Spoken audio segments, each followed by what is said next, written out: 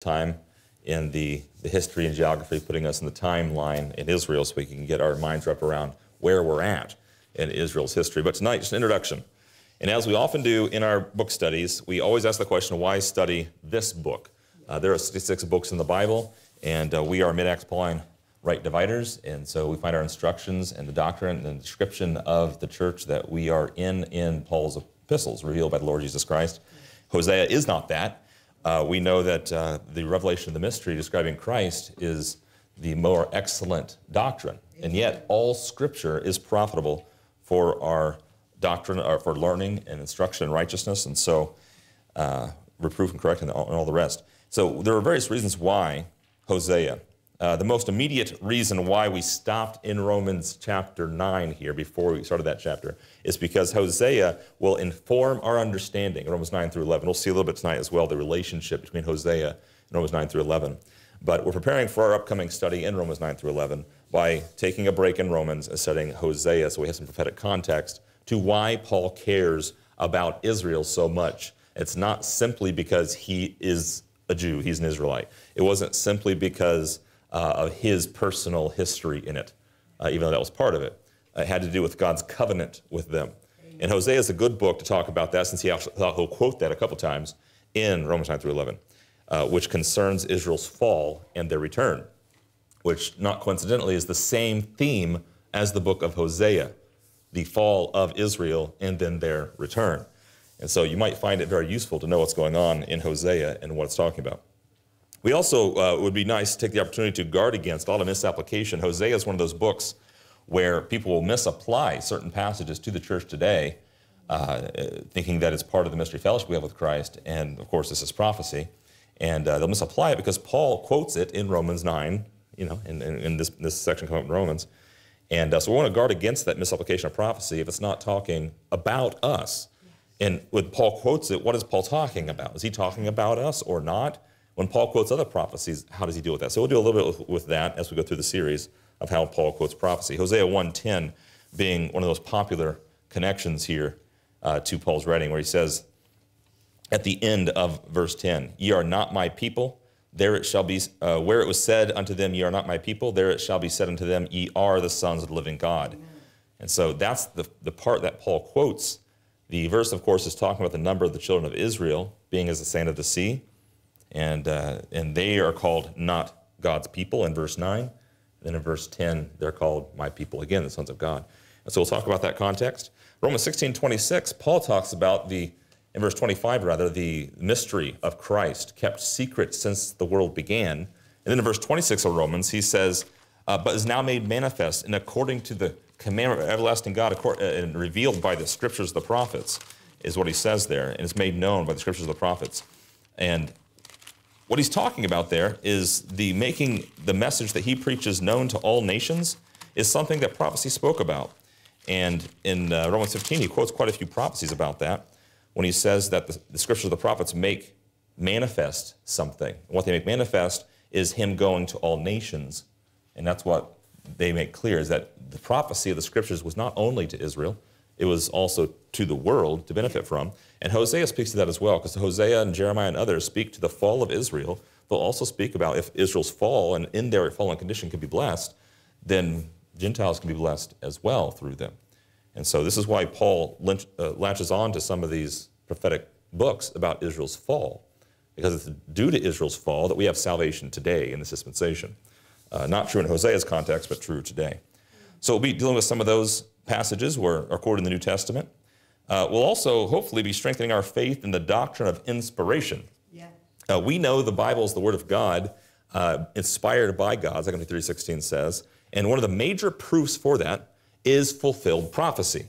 And Hosea is a prophet, and he prophesies things in the book that have occurred in history that later books in the Bible record historically occurring, as well as people outside the Scripture. So Hosea has prophesied things future from when he wrote it that have since then been fulfilled. He also writes things that have not yet been fulfilled. And so we'll be talking about some prophecies unfulfilled, but also fulfilled prophecy. 2 Peter 1:19, Peter says, don't take his word for it when he's talking about his eyewitness testimony. Peter said, I saw the Lord transfigured on the mount there. He saw him with his eyes, And yet that experience that Peter had, Peter says, don't trust my experience. He says, I had it, but don't trust that. He says, trust prophecy. He says there's a more sure word of prophecy. And so we learned from Peter as well as Paul as well that the Scripture is the authority, is the thing by which we can have faith in God. And we should trust it over any person's experience of the Lord. And of course, Paul tells Timothy in 2 Timothy 3:15 that from a child, Timothy knew the Scriptures. And if that be so, then that's not Paul's book to him when he's an adult. It's the Scriptures pertaining to Israel's Old Testament. And now he knew them, and they were able to make him wise unto salvation and faith in the Lord Jesus Christ. And so we can go back to Hosea and be encouraged and strengthened that way as well, and learn as Timothy and others, and Paul and others have learned from Scriptures. As Jesus said, search the Scriptures, they speak of me. Amen. Right? So we'll see prophecy about Jesus. We won't see mystery about Jesus. We'll see prophecy about Jesus. And so we'll be strengthened that way as well, knowing that he is the prophesied Son of God that died on the cross for our sins and rose from the dead according to the mystery for our justification. So those are some reasons why we're studying Hosea. And of course, there's always a reason to study Scripture in 2 Timothy 3:16, since we profit from all of it for doctrine, reproof, correction, and instruction in righteousness.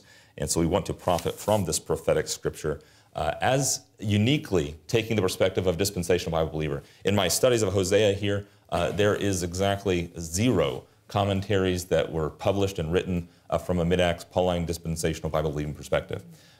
You can find some that are dispensational, usually they're Acts 2.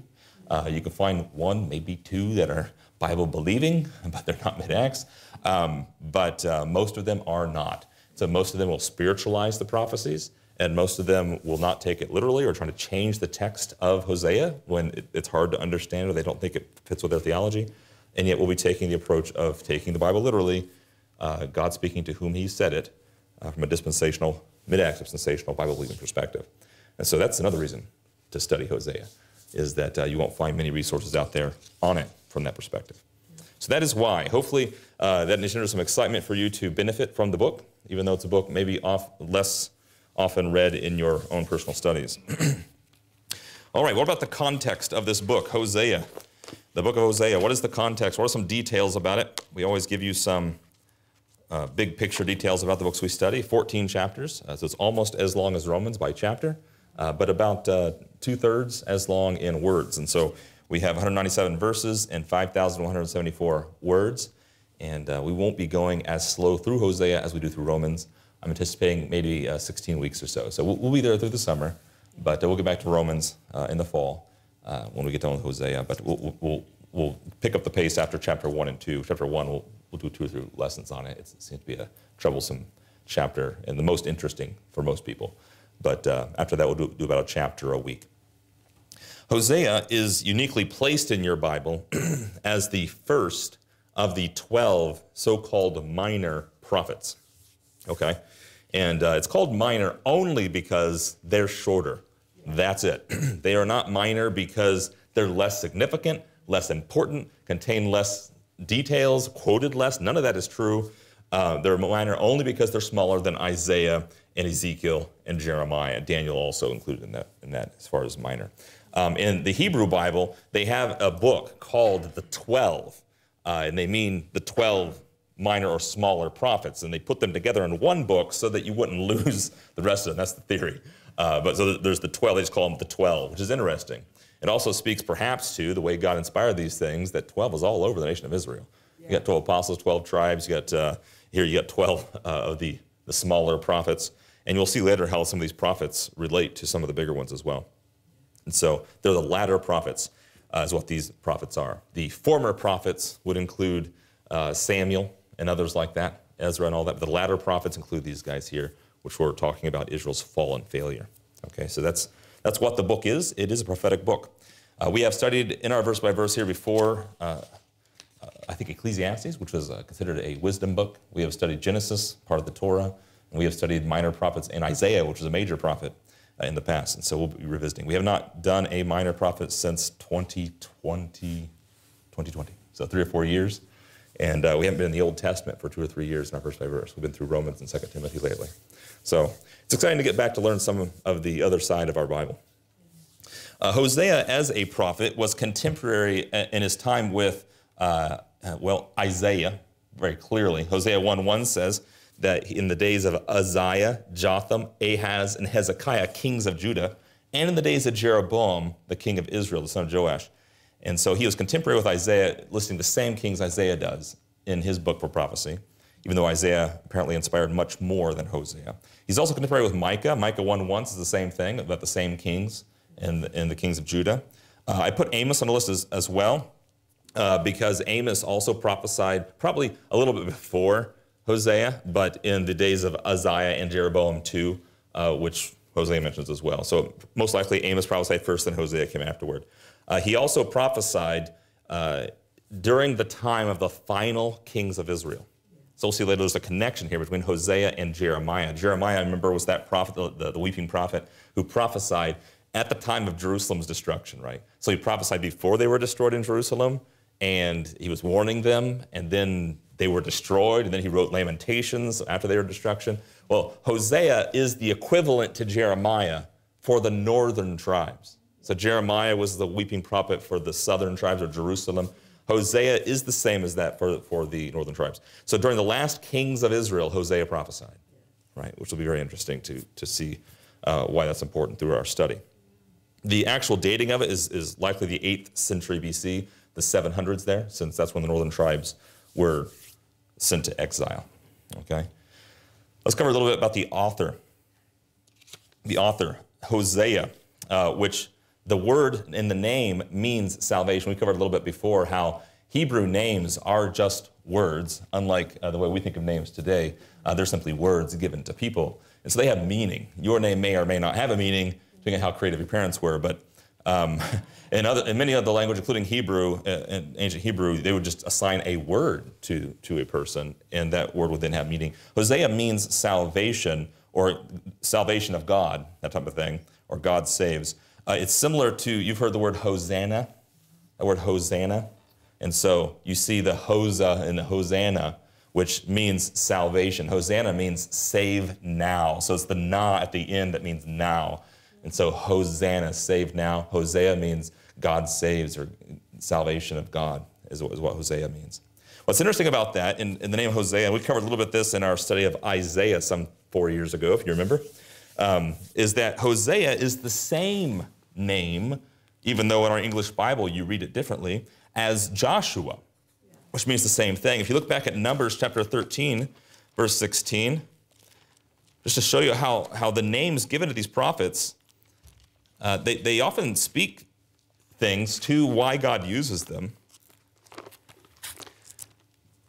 Hosea means God is salvation. He's prophesying to Israel before their fall, warning them of the judgments to come. And his very name means God saves. He can save you. And so his name is a message in itself for Israel to repent.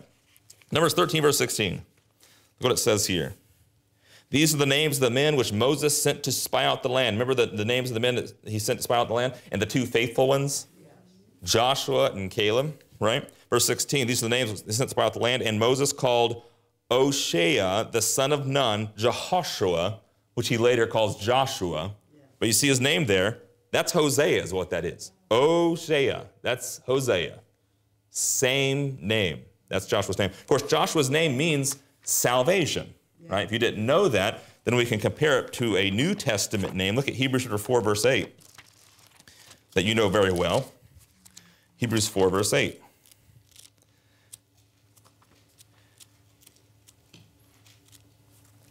Some of the stuff is fun, and you can learn some of it just by comparing things in your English Bible, which is interesting. You saw if you have the pronunciation marks there back in Numbers, you can see that's pronounced the same way as Hosea. The H is off, but you don't really need the H if you're saying an O. Hebrews 4, verse 8.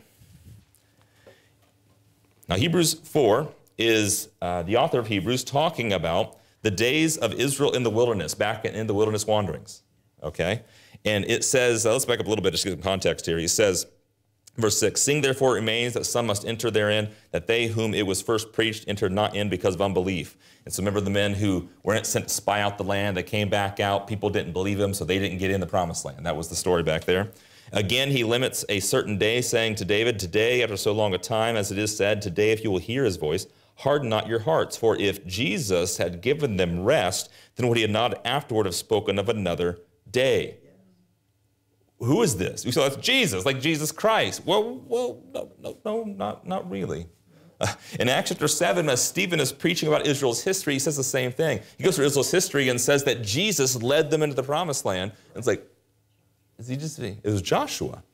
Okay, look at Matthew chapter 1, verse 21. So when the New Testament references Joshua of the Old Testament, it uses the word in your King James Bible, Jesus, because it means the same thing. Look at Matthew chapter 1.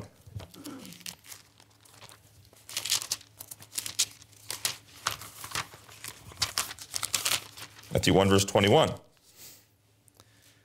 This is when the angel appears to Joseph here. And in verse 20, he says, Joseph, thou son of David, fear not to take unto thee Mary thy wife, for that which is conceived in her is of the Holy Ghost. And she shall bring forth a son, and thou shalt call his name Jesus.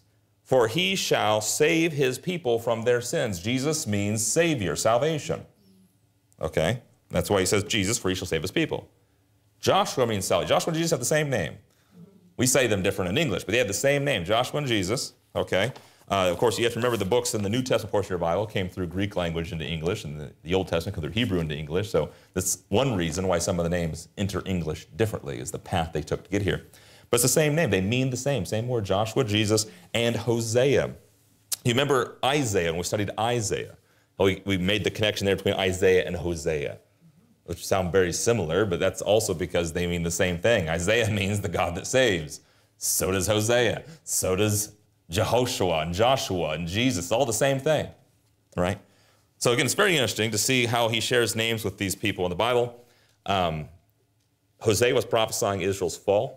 His name meant God saves. Joshua was leading people through the tribulation of the promised land. It means the same name as Jesus. Jesus came, and when he came, was he leading people into a promised land? Well, he would eventually. Was he prophesying at the fall of Israel? Well, yeah. So all these prophets and these people in the Old Testament that bear the same name as Jesus, they are types of Jesus, and Jesus comes fulfilling the things that their own lives did, right? He becomes the one preaching the kingdom as Isaiah did. He comes to the ones preaching about the northern tribes and their return. Remember how he preached about the Samaritans? Yeah. Right? He becomes like Joshua, being the one who says, I'm the king that will lead you into the kingdom, follow me, right? He fulfills the type of all the people in the Old Testament who were named centuries before he was. Right? And they all speak of him, right? That's immediately just one way by looking at the names of these prophets in the Old Testament to figure that out. What's also interesting is that Hosea, you know the name of the last king in northern tribes of Israel? Do you know his name? Remember, Hosea is prophesying for about 50, 60, 70 years during the time of Israel's fall, the northern tribes of Israel, okay? And so he starts his prophecy, and we'll see in Hosea warning to them about their sins and the judgment coming. There's a time where he says, that's it, judgment's coming. And then judgment comes. And you'll see at the very end, it's like, well, now that you're judged, you need to return to the Lord. And so this is Hosea's time frame. So he prophesies to the very end, okay? And the final king of the northern tribes, anybody know the name? Hosea. It's Hosea with another H in it. It's the same name.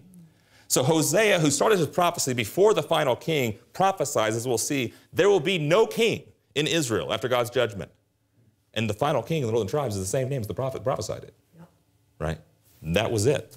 So he shares his name with some interesting people in the Bible, and that shouldn't be lost on you as we study that and introduce the book to us. So a prophet, generally speaking, is one who gives the counsel of God against man, or rather for their benefit, but against man from God. God spoke through the prophets.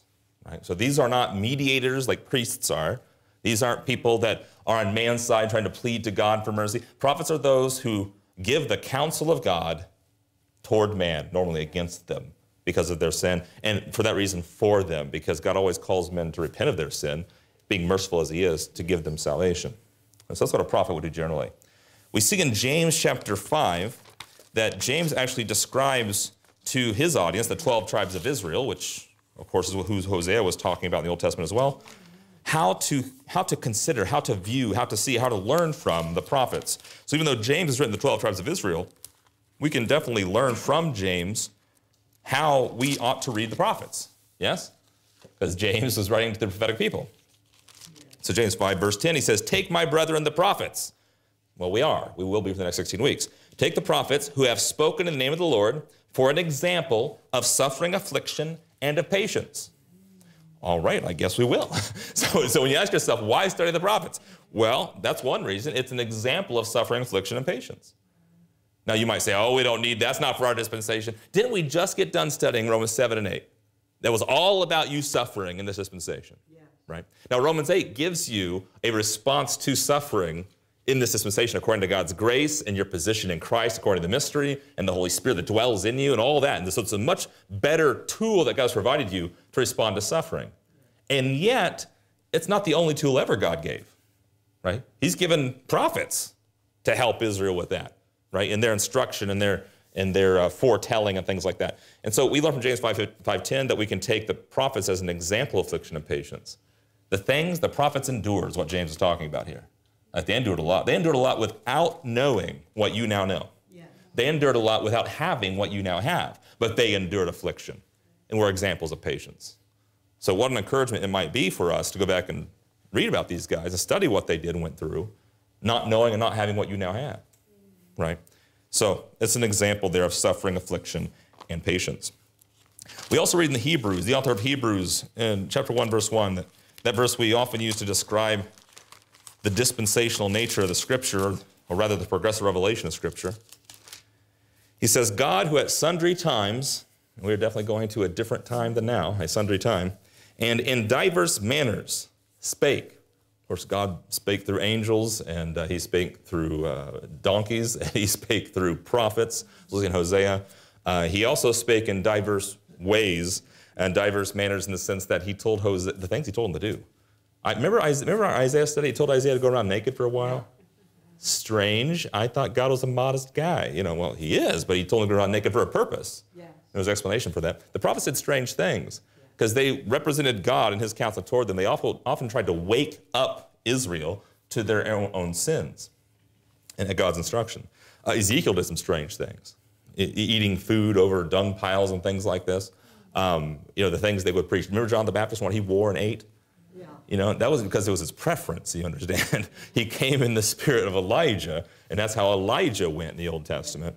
And so Hosea, of course, as we'll learn, and is the most popular thing to know about him, is that God told him to marry and take a wife of whoredoms.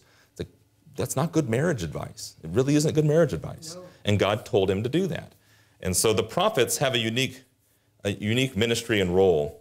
And diverse manners aptly describes Hosea as well. Hebrews 11:37 talks about those men of faith who in time past suffered for what they were told and what God said. And there's a whole list here of those that suffered. And it says, they were stoned, they were sawn asunder, which we covered in Isaiah, could possibly refer to Isaiah there. Were tempted, were slain with the sword. They wandered about in sheepskins and goatskins, being destitute, afflicted, tormented, describing the men of faith in time past. Destitute, afflicted, tormented. Well, when you don't have a faithful wife, that's not exactly something that's peaceful, and it's something that causes you calm in life. And so Hebrews chapter 11, verse 37 speaks to men like Hosea as well. Okay? So we covered Hosea. We've covered some details about the book and the time when it was written. What about the audience? We often ask the questions dispensationally, who is speaking? God, through Hosea, a prophet in the 8th century BC before Christ. And the audience that he's speaking to is the northern tribes of Israel. Go back to Hosea chapter 1. In verse 1, he's talking about the kings of Judah and in the days of Jeroboam, the son of Joash, the king of Israel. At the time he's prophesying, Hosea, the king of Israel, and the king of Judah were two different lines of kings because the nation, which at one time was all called Israel, had split into two, the north and the south, around a border that was just north of Jerusalem. So I'll give you a map and things next week when we talk about this verse, but it's good to know just where they're geographically. But just north of Jerusalem and the tribe of Judah and Benjamin there, you had the southern tribes. The first northern tribe there was Ephraim, and which is where Samaria is at, and Shiloh and Shechem and Mount Gerizim and all the rest. So this audience is the northern tribes. Hosea chapter 4, verse 1, he says specifically, addressing the northern tribes here, hear the word of the Lord, ye children of Israel, for the Lord hath a controversy with the inhabitants of the land.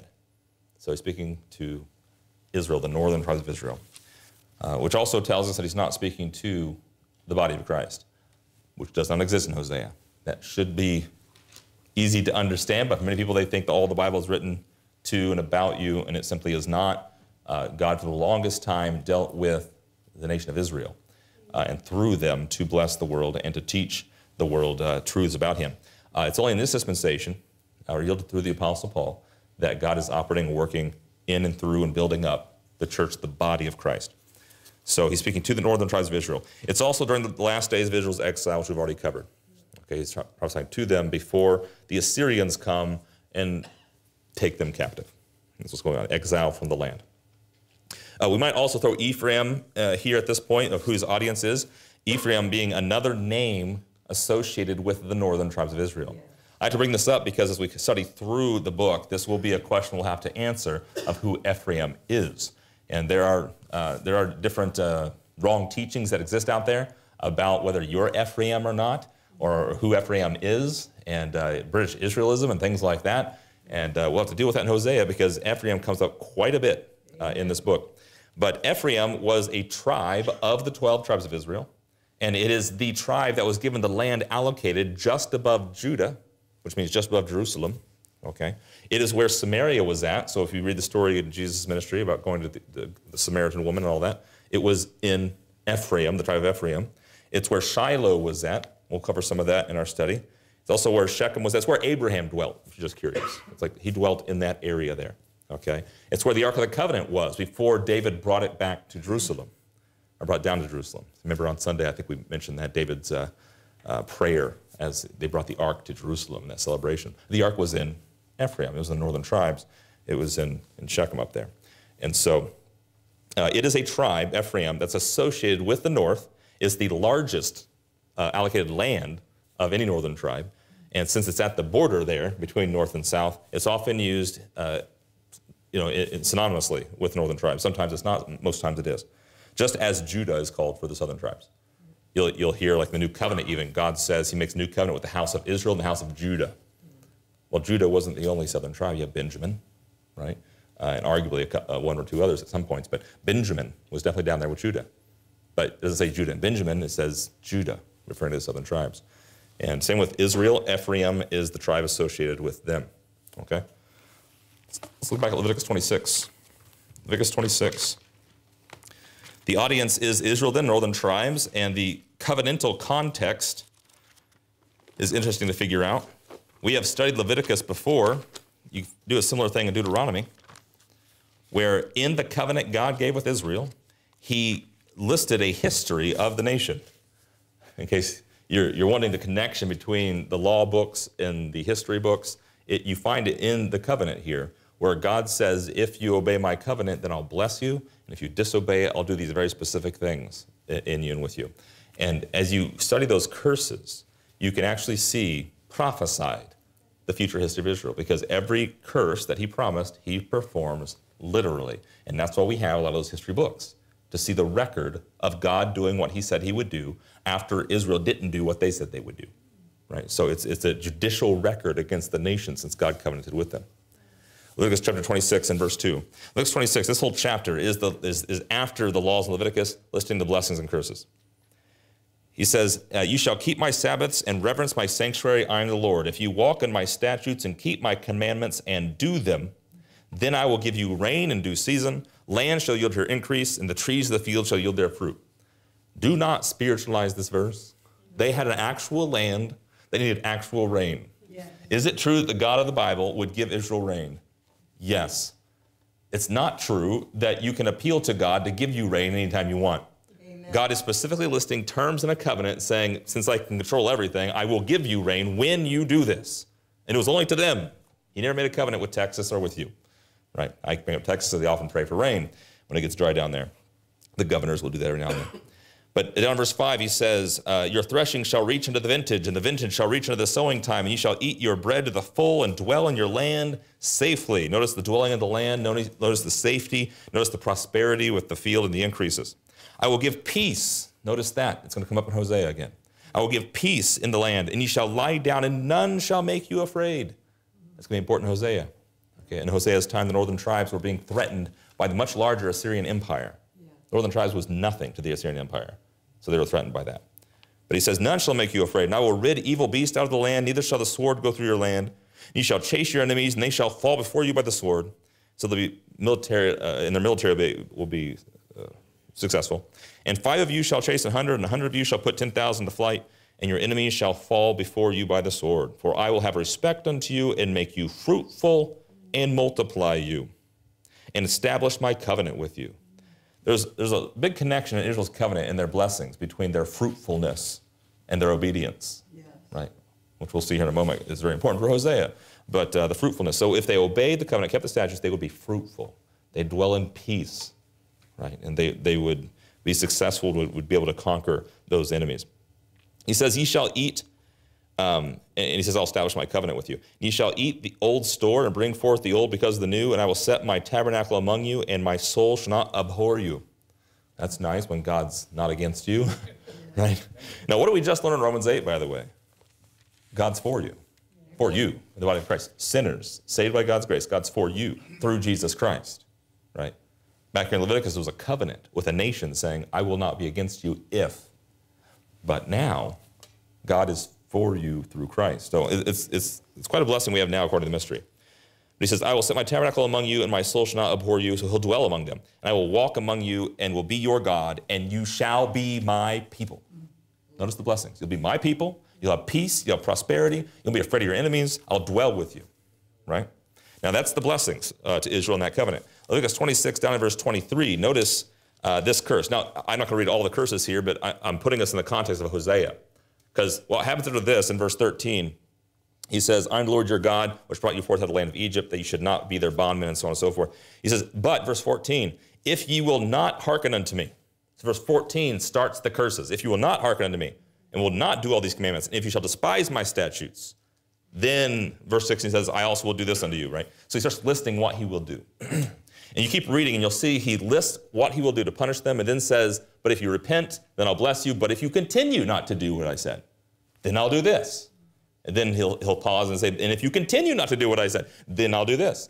And so he separates his punishments into what seems to be different levels or different times in which he'll punish them based on how far they go down the road of disobedience, right? And so there's 5 of them, if you count them. There's 5 different degrees of punishment and cursing that he places on them according to the covenant, depending on how far down they go without repentance. Yeah. And we're at the point of verse 23 in the time of Hosea, Leviticus 26, verse 23, where it says, if you will not be reformed by me by these things, so part of the punishment was to reform them, right, but will walk contrary to me, then will I also walk contrary unto you. Now that's important, that phrase there, because in the earlier punishments, it was not that. Like it started off with like, well, I won't let it rain in the due season or something, and your fruit won't bear as much. It won't have my help to bear the fruit type of thing. But now it's, I will walk contrary to you. There's a line here. It's like, that's not good. No. God's not just like removing his hand of blessing. Now he's like, I'm now against you. See, so there's a strong line here, which is why the prophets like Hosea and Jeremiah, like what happens after them when they don't hear those prophetic appeals is like God is their enemy now. Like they get destroyed. Right? It's no more just you're on your own and the rain won't fall at the right time. Now it's you're out of the land. Yeah. Right? It says, he says in verse 24, then I will walk contrary to you and will punish you yet 7 times for your sins, and I will bring a sword upon you that shall avenge the quarrel of my covenant. That will restitute the covenant, right? And when ye are gathered together within your cities, I will send the pestilence among you, and ye shall be delivered into the hand of the enemy. When I have broken the staff of your bread, 10 women shall bake your bread in one oven, and they shall deliver you your bread again by weight, and ye shall eat and not be satisfied, so you won't have enough. Right? And if you will not for all this hearken unto me, but walk contrary unto me, then, so here's the 5th course, I will walk contrary unto you also in fury. And he goes on to describe that. And so Hosea is right there in that if you're not reformed by my punishments up to this point, then I will walk contrary to you, and your enemies will overtake you. And so when they don't listen to Hosea, what happens next is their enemies take over the northern tribes. And what will soon follow is the southern tribes. When they don't listen to Isaiah and Jeremiah, then they get taken over by Babylonians. So that's where we're at covenantally with Israel. Some of you might be hearing for the first time that you can actually figure out in Israel's covenant where they're at based on passages like this, but you need to know that. The history books of Israel are not put there just because they liked history. They were there to record how the covenant was being fulfilled or not by both parties And Jesus came at a proper time when these punishments were through, and what should have happened is what Leviticus 26 says, is that they need to turn to their fathers. Jesus Christ came as a minister of the circumcision to confirm the truth and the promise of the covenants, the promise of the fathers, the truth of God according to the promise of the fathers. And so back here is the covenant by which the rest of the Bible is based on. Not you, of course, not in this dispensation of grace, because you are not Israel, you're not part of this covenant, neither are you a part of the new covenant, which is referenced in the old one. Like, you're not part of either one of those. You're in the fellowship of the mystery of Christ. Okay? God had no respect to Gentiles once they sinned and gave up on him. He gave them up as well. He called out of that group of sinners one man, Abraham, created his nation of Israel, and gave them covenants. But the rest of us were all fallen already, right? And so, again, just in perspective, in comparison to what God's doing today, we can see the privilege and abundant grace that God's giving us today, since he never had an obligation to do anything to bless us. All right, let's move on to some of the content. That is the context of the book, where we find ourselves in the covenant and who spoke and why he spoke and the audience he spoke to. What is the book contain? What is inside this book? Well, we'll start with just some words that are frequently mentioned. Then we'll talk more about the summary of the book. But some words that are frequently mentioned. I put Ephraim, since we talked about him just a moment ago, number 1 on the list. Ephraim is mentioned more in Hosea than any other book of the entire Bible, 37 times. So if you're just looking at word frequency, you're going, Ephraim is mentioned quite a bit. Not only is it the audience, so he's speaking to them, so that's an important thing, but he's not the only one. There's other prophets that speak to the northern tribes. But he's also mentioned quite a bit the word Ephraim. Other prophets might use the word Israel, which is the same as Ephraim, right, as we've seen. But he uses Ephraim. Ephraim, look at Genesis 41 verse 52. Genesis 41. Ephraim was one of the 12 tribes of Israel, but he wasn't one of the 12 sons of Jacob. You got to think about that for a second. He was one of the 12 tribes of Israel, counted as the 12, but he wasn't one of the 12 sons of Jacob. Neither was his brother. You remember who their father was? It was Joseph. Joseph was one of the 12 sons of Jacob, right? So Joseph was one of the 12 tribes, or 12 sons. Joseph had 2 sons, Manasseh and Ephraim. And in Genesis, if you know the story of Joseph, this is when Jacob and his sons, 11 sons, come down to Egypt, where Joseph had climbed the ladder through God's help to be ruler in Egypt here. And he's going to protect his family from famine and other things and bless them by the prosperity that he's gained by God. And so Jacob and his family moved down to Egypt, and Joseph is there. And so for the first time, Jacob sees Joseph again, and not only him, but his wife and his children, okay? And he starts to bless them, because unlike the Egyptians, Jacob had something that the Egyptians couldn't give Joseph, which was a covenant with God, a promise of God. The Egyptians didn't have that. They were definitely more bigger as a nation and had more wealth and all that, but they didn't have God's promise. But in Genesis, at the end here, we have this story in Genesis 41, verse 52, which gives us a meaning of the name Ephraim. We're at verse 52 here. Verse 51 says, Joseph called the name of the firstborn, his firstborn son, Manasseh, for God saith, he hath made me forget all my toil. That's what the name means, forget. And Joseph he came up from slavery, if you remember. And so now he was successful, and he named his first son Manasseh. And he says, he made me forget all my toil and all my father's house. Verse 52, in the name of the second, he called the second son Ephraim, for God hath caused me to be fruitful in the land of my affliction. The word Ephraim means fruitful. So it was by God's providence through history, as we'll see in a moment, that Ephraim be called fruitful, and Ephraim be the tribe associated with the northern tribes of Israel, right? The largest land allotted to them. And Hosea will be talking about the fruitfulness of that land or not, according to what we just read in Leviticus, whether or not they're obeying God's covenant. Remember what God said, if you obey my covenant, I'll make your land fruitful. What's Ephraim mean? Fruitful, right? Well, if they disobey the covenant, it won't be fruitful. What's it mean for Ephraim? You're gone, right? There's no fruitfulness. And so it's interesting how that happens. Look at Genesis chapter 48. So that's just what the name Ephraim means fruitful, or double fruit, or as people put second there in front of it because he's the second son, right? But look at Genesis 48 in verse 17. This is where Joseph brings his sons. Chapter 41 is just naming his sons. And chapter 48 is when he brings his son to his father Jacob. And Jacob's blessing them. Okay, it's the first time he's seeing his grandsons here. And down in verse 17, Joseph brings them up, and he takes the older son, Manasseh, and Joseph puts him on his right hand, right? Because he's the oldest, the firstborn, and then you have Ephraim, the secondborn, on his left hand.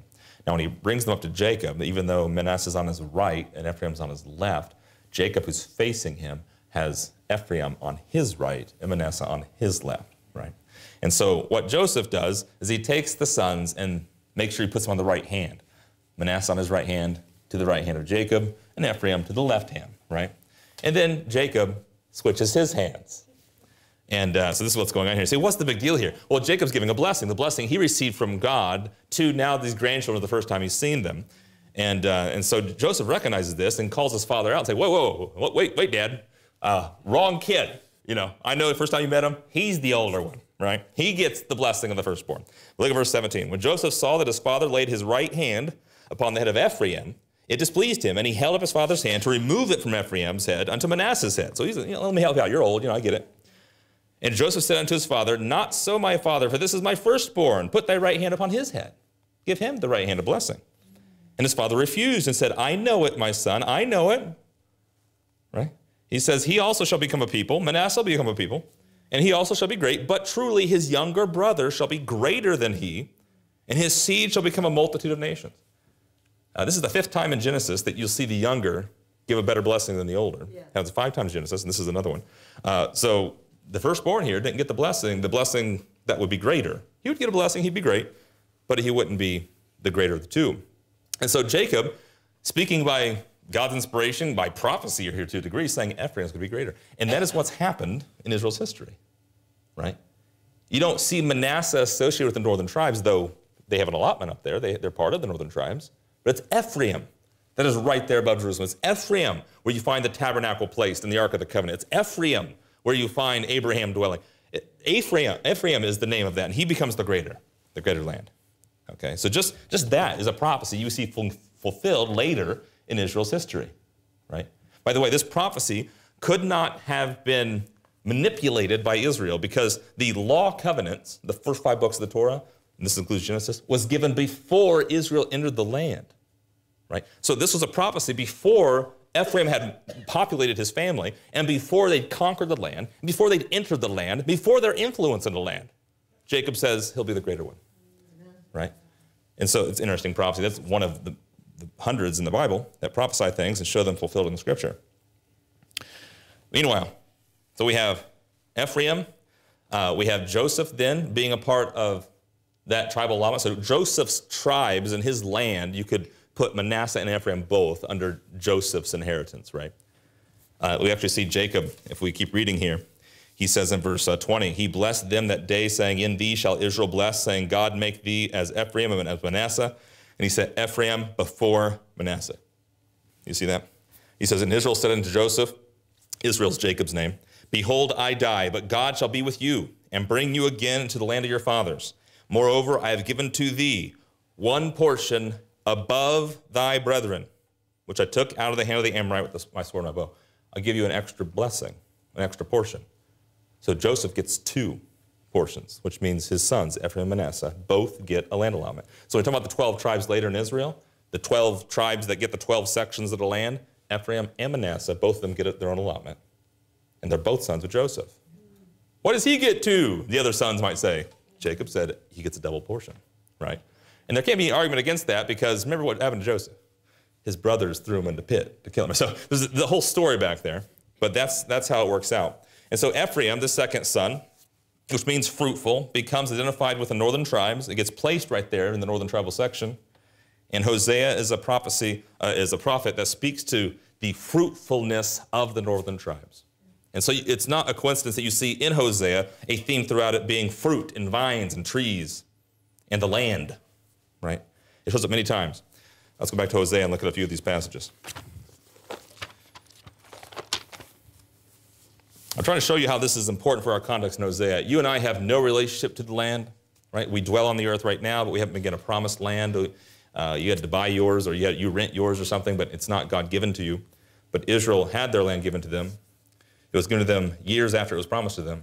Yep. Then it was taken away from them, right? And we'll see that in the Bible as well, in Hosea. But Hosea 9, verse 16. We'll see also in Hosea where they get it back. So the Bible speaks about the land issue that many people politically speak about, and it tells you that Israel didn't have it at one point, then they had it, then they lost it, and they'll get it back. There's a way in which that happens. It's not true that the land is always and has always been Israel. Hosea 9, verse 16. Ephraim is smitten, their root is dried up. They shall bear no fruit, which should speak to you something important now, knowing the name Ephraim means fruitful. Right? Ephraim is smitten, their root is dried up. They shall bear no fruit. Yea, though they bring forth, yet will I slay even the beloved fruit of their womb. Whoa. He's kind of harsh here in Hosea. We'll deal with that as it comes up. Hosea chapter 10, verse 1. Israel is an empty vine. He brings forth fruit unto himself. According to the multitude of his fruit, he hath increased the altars and his sins and all the rest. So you see the vine imagery. You see no fruit from Ephraim. You'll see in Hosea chapter 14 an olive tree that gets returned, which should help us for our Romans 9 through 11 study, which also includes an olive tree. Not the first time in the Bible that shows up, right? So again, you see how Hosea, we'll see in a bit how Hosea really helps us with Romans 9 through 11. So you see that theme, fruit, vines, olive trees, shows up many times. Grapes and the rest. Another theme in Hosea. You gotta get real comfortable with whoredom, folks, because whoredom will show up real quick in Hosea. Whoredom. That word shows up more often in this book than any other book of the Bible. Right? Adultery and idolatry, and how whoredom is associated with idolatry. Physical adultery is associated with spiritual idolatry. And that's one of the themes in Hosea. Something that we should take away from that because of the example of Hosea and his marriage and his wife, and then what he says that means. And he tells you very clearly what that means. A lot of people think the prophets are cryptic and you can't quite get them. And there are places that are hard to understand, but the general message of the prophets are very clear. Okay, and Hosea's is very clear as well. That just as he was told by God to marry a wife of whoredoms and she committed adultery, so did Israel. And that's what he says. Just like the children of Israel, where God had a covenant with them and they committed idolatry and adultery against him. Right? Hosea says that very clearly. And so we learned then that idolatry and adultery is not just physical, and in marriage it's also a spiritual thing toward God when we're in union with him. Now you and I don't have a covenant with God, but aren't we in fellowship with him now according to the mystery? Yes. And so being one with the Lord as husband and wife are in Ephesians 5, Christ in the body, right? Can there be a spiritual adultery or idolatry? Yeah, there can be. Praise God for his grace. Because that's how we got into this relationship, and we're not getting out of it any other way. But that doesn't change the fact of sins, right? So Hosea teaches us the reality of sins. Meanwhile, they're in there. So the phrase is not my people, or no mercy towards sins like whoredom and adultery and idolatry are all over Hosea. We'll study that. And this is much like Ezekiel. In fact, Ezekiel, the word whore and whoredom and that sort of thing shows up more times in Hosea than any other book, except for Ezekiel, which shows up a few times more. So Ezekiel speaks a lot about the same subject as Hosea. He has this connection. He's also like Jeremiah in the content in which he writes, because Jeremiah, as I mentioned before, prophesied at the fall of the southern tribes in Jerusalem. Hosea prophesies of the fall of the northern tribes. And they both, the book of Jeremiah and the book of Hosea, both prophesy of the fall and return of their people. All right? The word return shows up more in Hosea than any other book of the Bible, or the prophet in the Bible rather, except for Jeremiah. And remember Jeremiah, he is the one that had the prophecy about the Babylonians are going to come and take you away. Within 70 years later, he'll bring you back. Remember, it was very clear, 70 years. He has thoughts towards them to bring them back, right?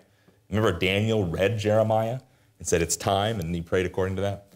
Well, Hosea prophesies Israel's return as well, the return of the northern tribes of Israel. So Jeremiah prophesies the return of the southern tribes. Hosea prophesies the return of the northern tribes. There's simply no time associated with the northern tribe return, which is interesting. Because Jerusalem and the Jews there were given 70 years to come back, and they did in the scripture. Yes. Hosea says you'll return with there's no time associated with it. Because the northern tribes didn't come back up until now in history. But it does say they'll come back. So what's that tell us? When? And this is why there's a big question on who Ephraim is, because they haven't come back yet. And if they haven't come back yet, but the book says they do, then people say, well, maybe the church is Ephraim. Maybe the Gentiles are Ephraim, right? So they make things like that. Say, and that's why Paul quotes Hosea in Romans 9, because the church is now spiritual Israel, you know. That's where a lot of that comes from, is misapplication, misinterpretation of the return of the northern tribes of Israel, which is what Hosea is about. All right?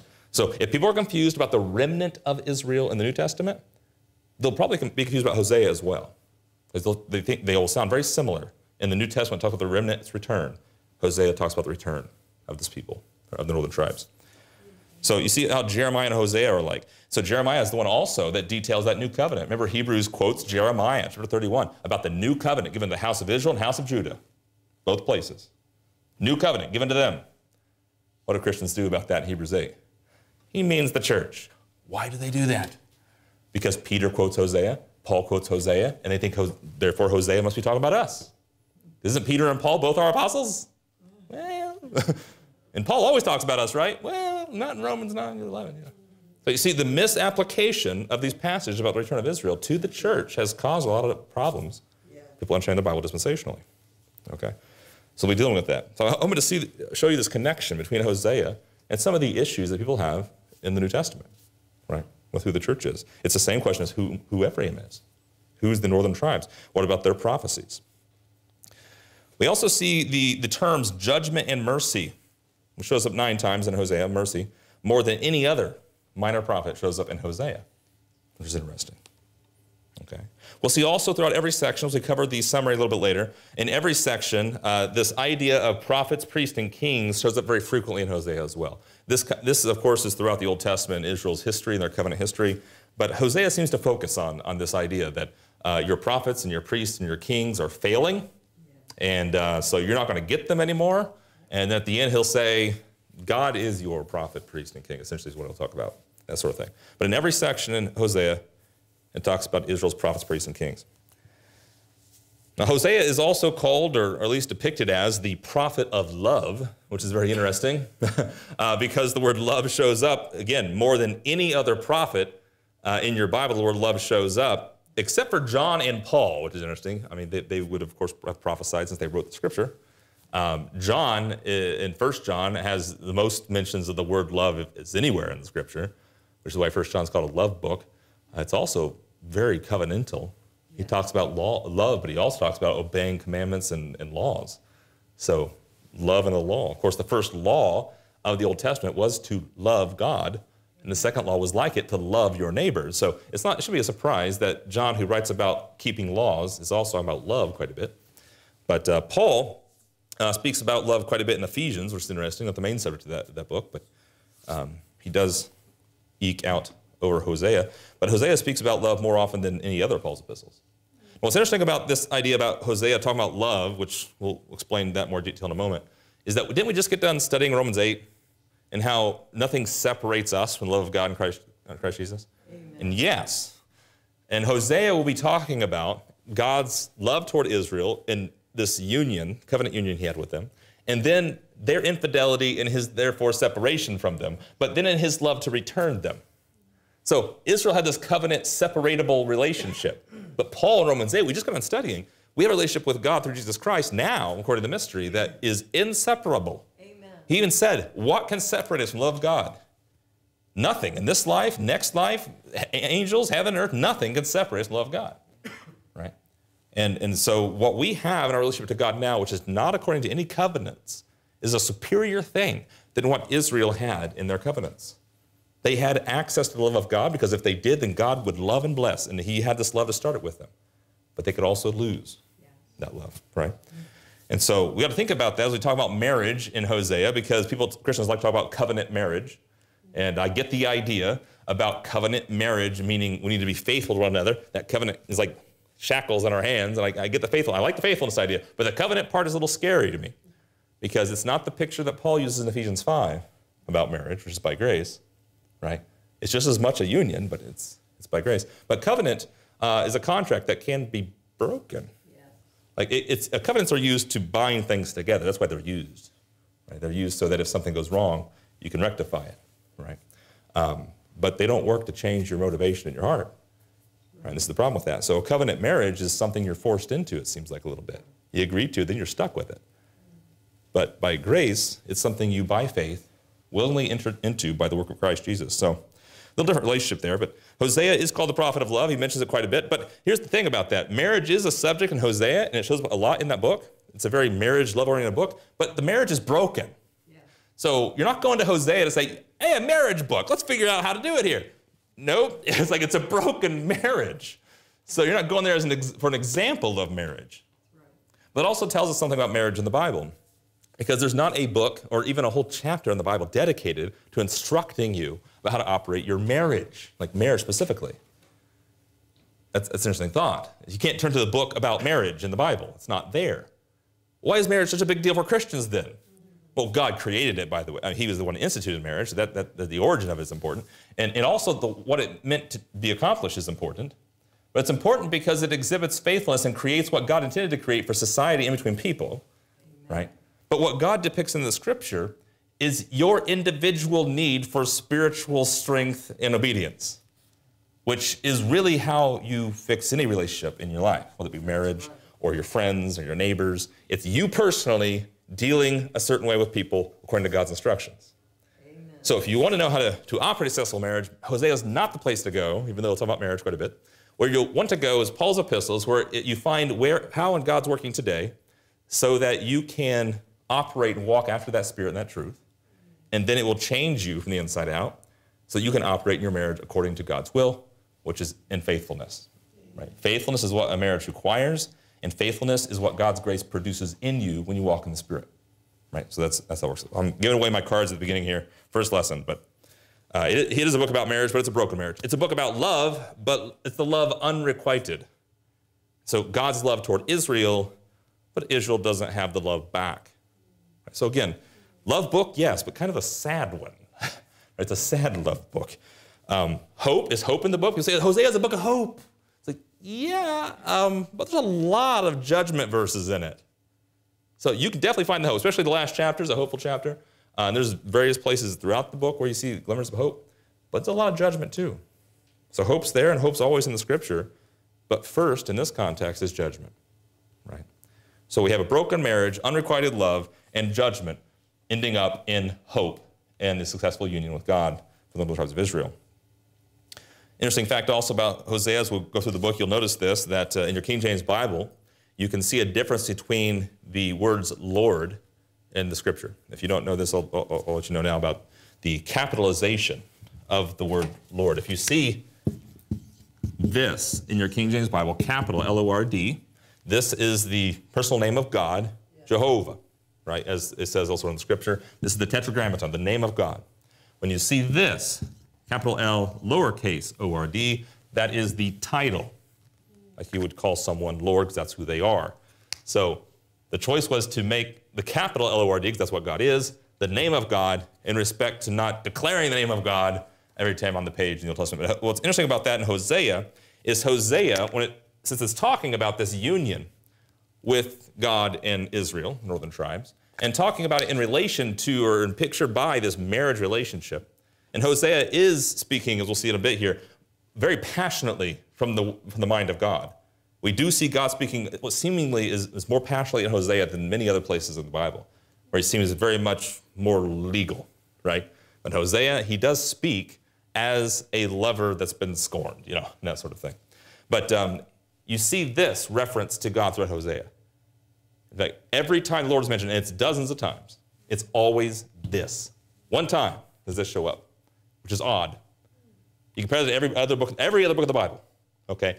Hosea ties with 2 or 3 others as the least number of mentions of this use of the word Lord, which is 1, right?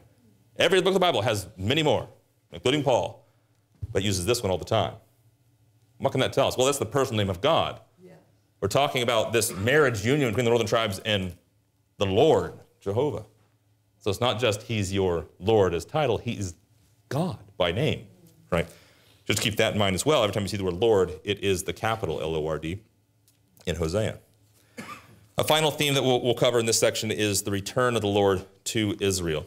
It's a common theme, by the way, this return of the Lord to Israel, God's coming to Israel, dwelling with them. We saw in Leviticus 26, remember? Well, he'll dwell with them if they obey his covenant, and he will be their God, they will be his people. Leviticus 26, that was the promise. And this theme is throughout all of the minor prophets. What we might call the second advent of Jesus, because now we know that Jesus, who fulfills the prophecies of the Messiah and Savior, God dwelling with them, Emmanuel. He came once, but he didn't fulfill all the prophecies. Well, when we say things like that he came but didn't fulfill all the prophecies, we're talking about prophecies like Hosea, right? Where it prophesies of the coming of the Lord to Israel to do certain things, right? And some of those things Christ has already done, and some of those things Christ will do, right? We call it the second advent, the second coming of the Lord Jesus Christ according to prophecy. Of course, he came to Paul on the road to Damascus. That was unprophesied in that regard. But the return of Israel is a common theme throughout all the minor prophets, including Hosea. All right. Let's cover a few connections of Hosea to the rest of the Bible, just real quickly here. If you look at Matthew chapter 2, verse 15, we'll just read the New Testament quotes of them. You see some quotes of Hosea. Matthew 2, verse 15. This is when Joseph took Jesus down to Egypt. And he says he was there until the death of Herod, that it might be fulfilled, which was spoken of the Lord by the prophet Hosea, saying, out of Egypt have I called my son. Amen. This is a quote from Hosea 11, verse 1. And he talks about God calling his son out of Egypt. And he was talking there, if we'll see in the context, about Israel themselves. But here, Matthew attributes this to Jesus, right? Which is a declaration that he is God's people. He is Israel. He is the promised one. Look at Matthew 9, verse 13. Matthew 9, 13. Here's Jesus teaching, and teaches twice, Matthew 9, 13 and in Matthew 12, 7. Go ye and learn what it means, and he quotes Hosea, that I will have mercy and not sacrifice, for I have come to call the righteous, not the righteous, come to call the righteous, but sinners to repentance. And so the quote here, learn what it means, I will have mercy and not sacrifice, goes back to Hosea. Okay? And we'll see that in Hosea 6, verse 6. Look at Luke 23, 30. Luke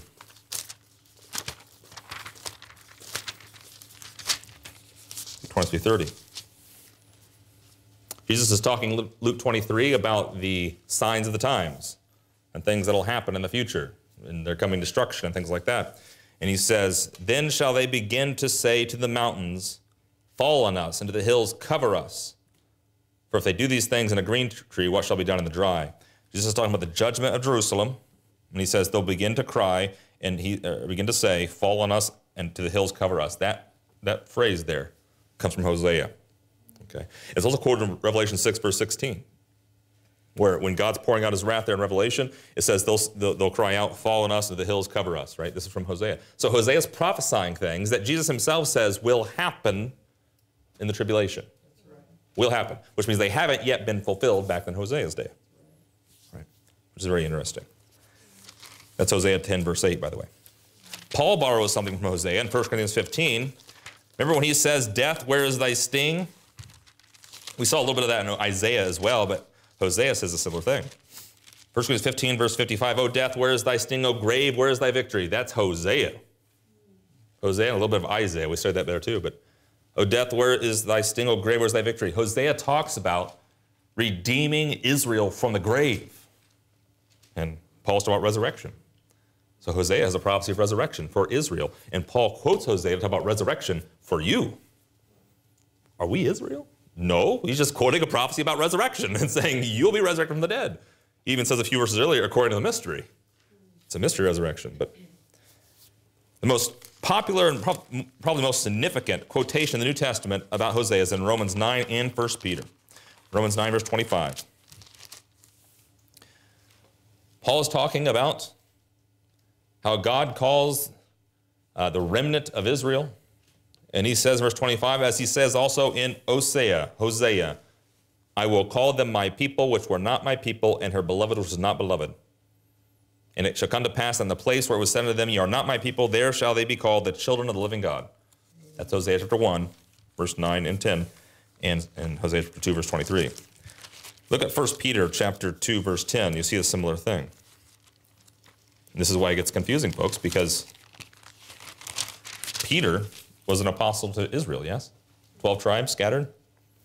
You and I know that. Most people don't agree with that, but that's what he's writing to, the strangers scattered among the Gentile territories. And he's writing to the remnant of Israel, which we know prophetically is who Hosea will be prophesying about. But 1 Peter 2, verse 10, most people read Peter as an apostle of the church today, And when he says, in time past to his audience, he says in verse 9, you're a chosen generation, a royal priesthood, a holy nation. So he calls his audience a nation and a priesthood.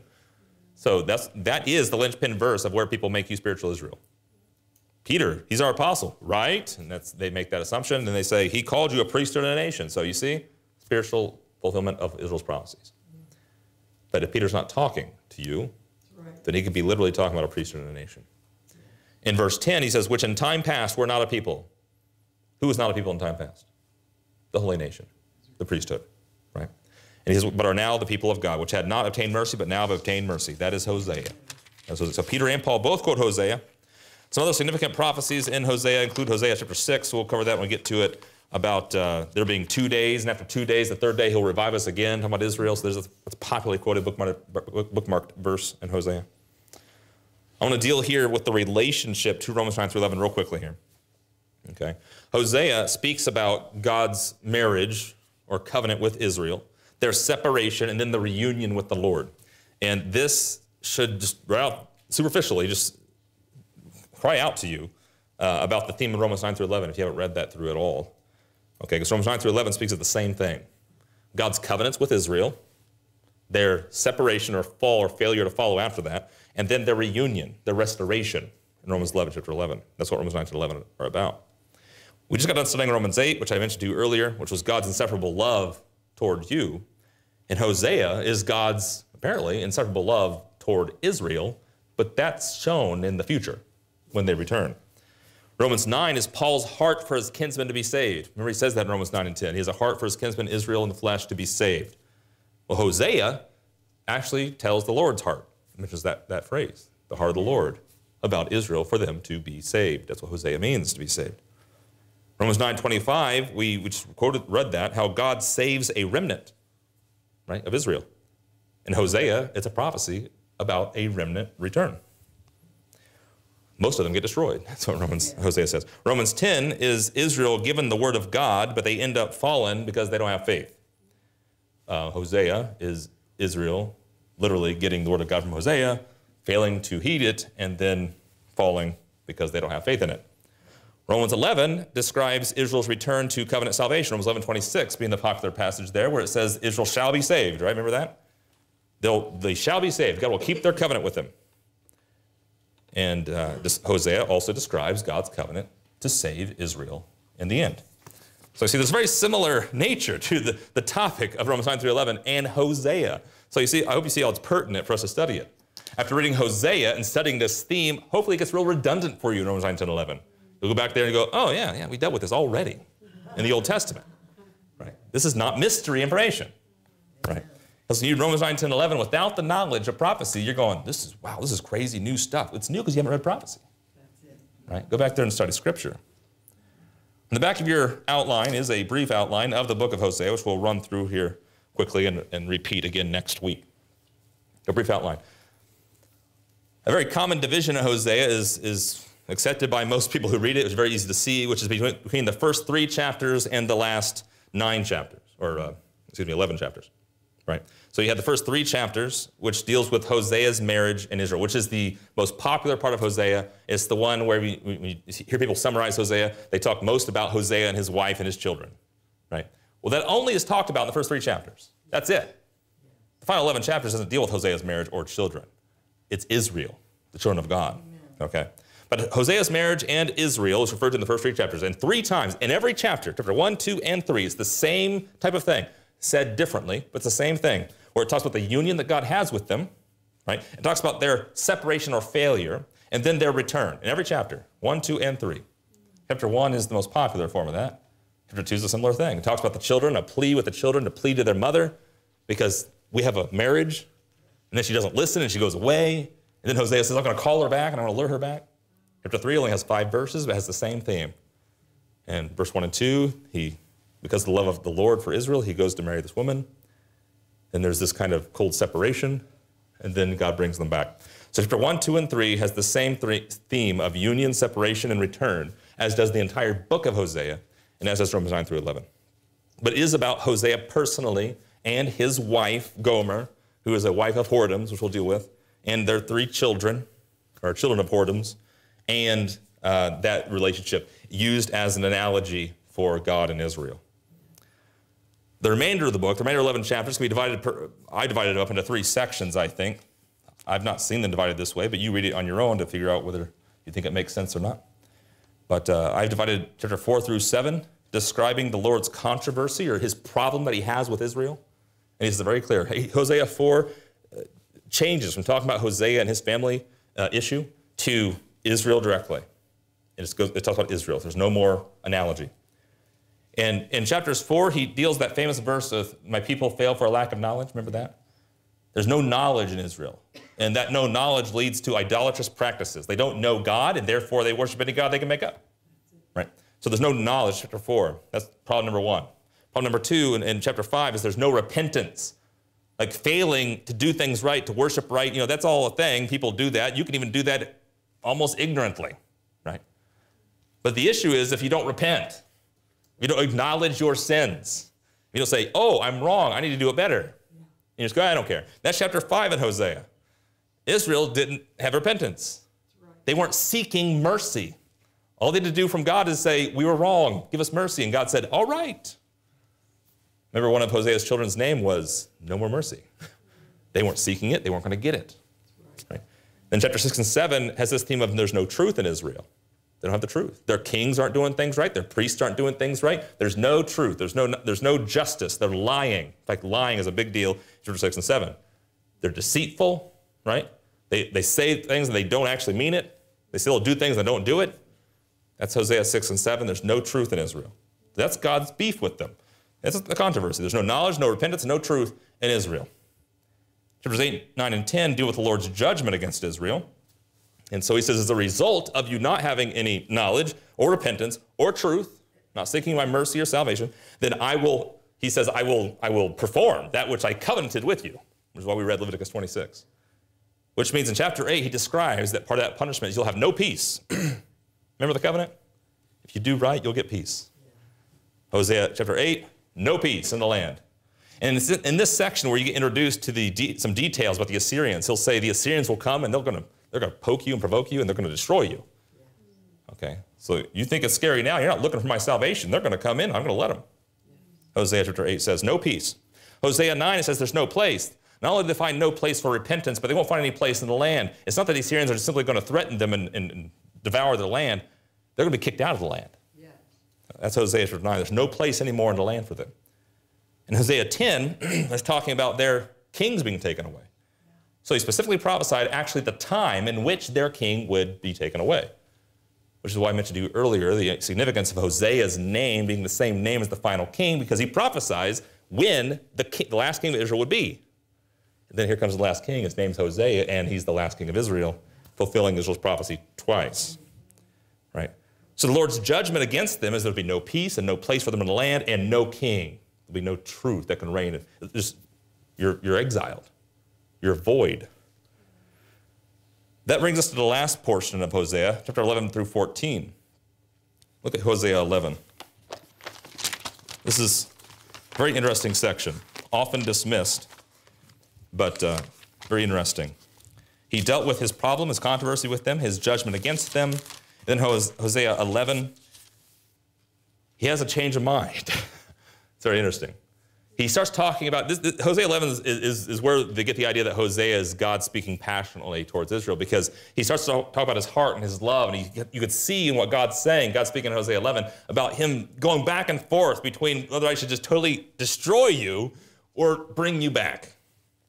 And you can see him arguing with himself a little bit, where he says, I made this covenant. He even makes an excuse. He says, well, the northern tribes are really bad and deserve judgment, but the southern tribes are still, they're still a little bit. And he says, maybe if I do that, because I made the covenant with the whole nation, remember. So God's saying, I still have a reason to keep my covenant with them. But Hosea 11, verse 8, look what he says. How shall I give thee up, Ephraim? How shall I deliver thee, Israel? How shall I make thee as Admah, and shall set thee as Zeboim? We'll cover that a little bit later. Mine heart is turned within me. My repentings are kindled together.